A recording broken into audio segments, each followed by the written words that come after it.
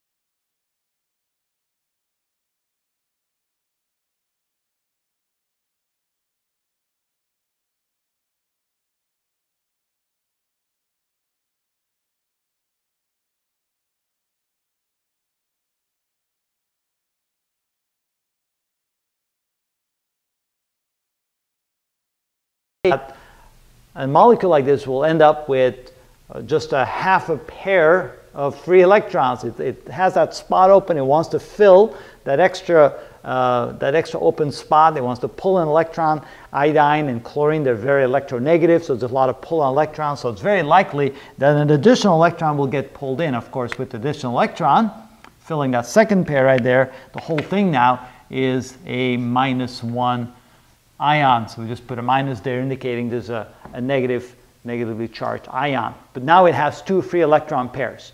Now notice if I put it in the VSEPR notation, we have one central atom, we have 4 atoms on the outside, and we have now 2 free electron pairs.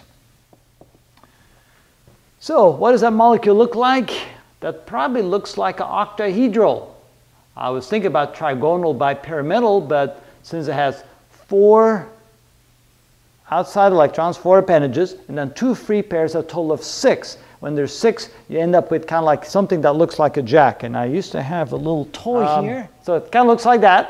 So we'd have 4 atoms, and then the free electron pairs most likely would be on opposite ends of each other because they repel each other more. And so I would guess that it looks kind of like this. So we have a plane. We would have the iodine in the middle. We would have the 4 chlorine atoms, like so. Then we have a free electron pair on top and a free electron pair on the bottom in an orbital shape like that. And that looks like an octahedral shape. So that would be the general shape of that particular ion. Of course, it would have one extra electron, so it would be negatively charged. And that's the shape of iodine tetrachloride ion.